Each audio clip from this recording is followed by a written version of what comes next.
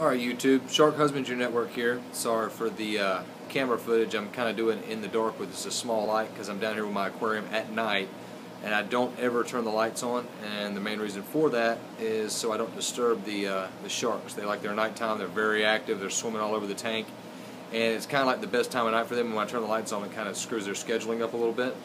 What I want to talk about today is one of the most important things for taking care of a shark, which is keeping the tank clean. So in that, as far as keeping the tank clean, the most important part is probably the skimmer. In my tank I currently use two Aqua Sea EV1000s. It's 2,000 gallons of skimming power total. The reason I do that is because I truly believe you need at least double the skimming power in order to maintain the water quality in the tank, which means if you have a 300-gallon aquarium, you're going to need probably somewhere in the neighborhood of around a 600 gallons per hour worth of skimming power. If you don't, you're going to be changing your water constantly. Your nitrates are going to constantly stay up. It's not going to be able to pull the amount of waste that these guys can put off, especially when they get kind of large. There's a lot of good skimmers out there. I'm not going to get into a debate as to which skimmer is the best skimmer, which is not the best skimmer. The reason I chose the Aqua Sea EV is because the maintenance is very easy on them. They're very durable. The water levels do not fluctuate in them at all. I've never had them go off unless I fiddled with them and did something stupid with them. And they also make Aqua Sea canisters that you can run the hoses to. I've got two of those running off of them, and they're very short and they're compact. I don't have a lot of space underneath my cabinet, so the main reason I use those, I want to go with a 2,000. They're about a few inches too tall for the amount of space that I have height-wise underneath the cabinet that my aquarium sits on, the stand itself. So I know Reef Octopus makes a lot of good skimmers. But whatever skimmer you decide to get, make sure, check the rating on it, make sure it's a good quality skimmer.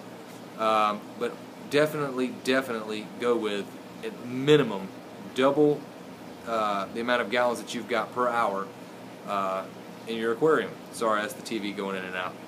That's the light that I'm actually using as my television down in my downstairs where my shark aquarium's at. So when you go to pick out your skimmer, or when you're using your skimmer, make sure you clean them regularly.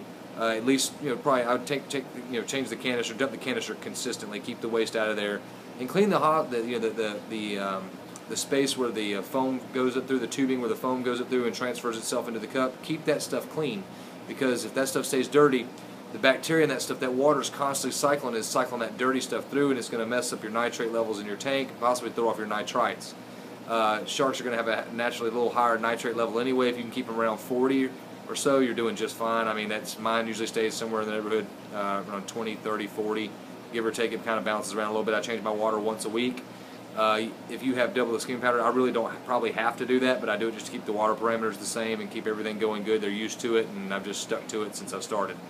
Remember, double the skimming power, whatever skimmer you decide to choose. Make sure it fits underneath your cabinets, easy to clean, easy to maintain, and if anything breaks, you can get replacement parts for it. I do highly recommend Aqua Sea skimmers, especially the ones that model after the EV1000, even the smaller models. They take up very little space, and if you want to increase your skimming power, you can put two of them in a very small sump area, and they can do the job for you. That's it for the Shark Husbandry Network on skimming power. If you have any comments, leave them below, and I'll be more than happy to answer you back.